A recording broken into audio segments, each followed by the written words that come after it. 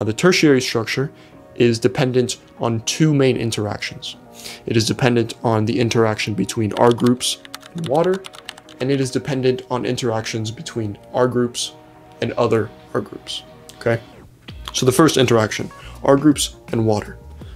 R groups, they can either be hydrophobic, meaning I don't like water, get me away from water, or hydrophilic, meaning I'm attracted to water, I want to be intimate with it, okay? Hydrophobic or hydrophilic. Now the second interaction that contributes to a tertiary structure are the interactions between an R group and another R group. An example of this interaction is a disulfide bond. This disulfide bond is dependent on two sulfurs that are present on the R groups of two cysteine amino acids. Those two sulfur atoms come together and form a covalent bond. And that bond between those two cysteines contributes to the tertiary structure.